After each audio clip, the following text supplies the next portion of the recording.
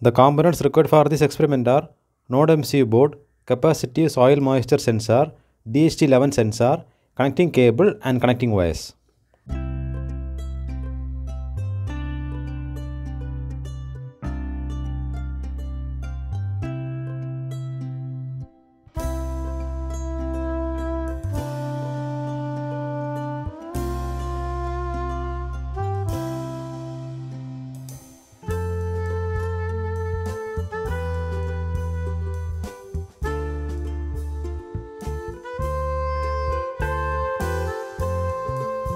Now log into the Arduino IoT Cloud website.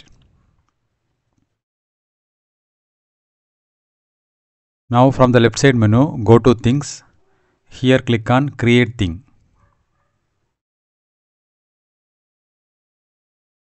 Now we can rename the thing name to Environment Monitoring System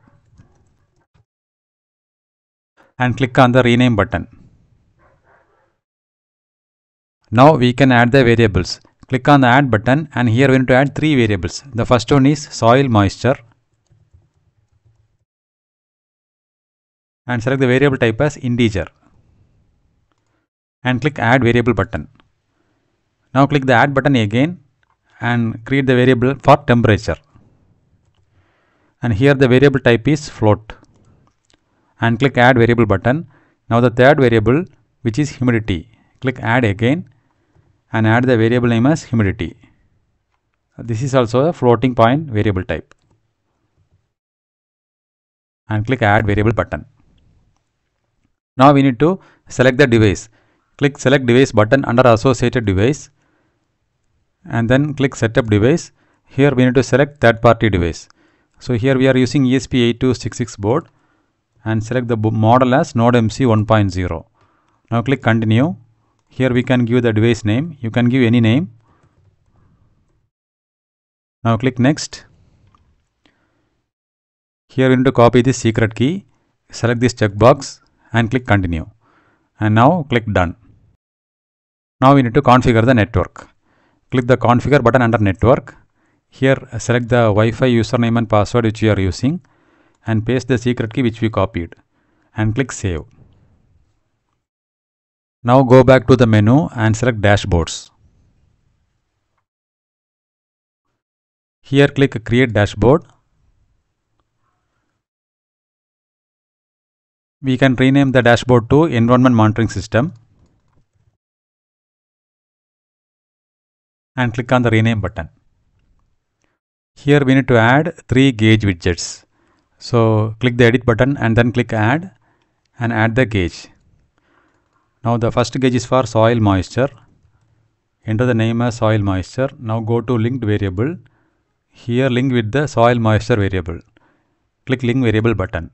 Here we can select the maximum value as 500 and click Done. Now again click the Add button. Add another gauge. This is for temperature and link with the temperature variable. Click Link Variable. Now click Done. Now the third one, again click Add, select the gauge. Here change the name to humidity. Now click Link Variable and link with humidity variable. Click Link Variable button and click Done. Now again go back to the menu and go to Things. Now here click on the thing which we created. Now here go to Sketch. Here the basic template is generated and we need to add the logic. So I have written the program already and I will share the program link in the description.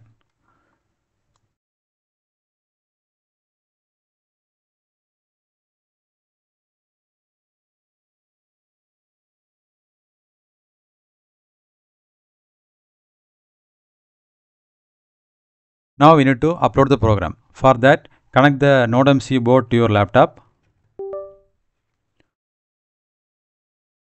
Now the upload button is enabled. Now click this arrow button and upload the program.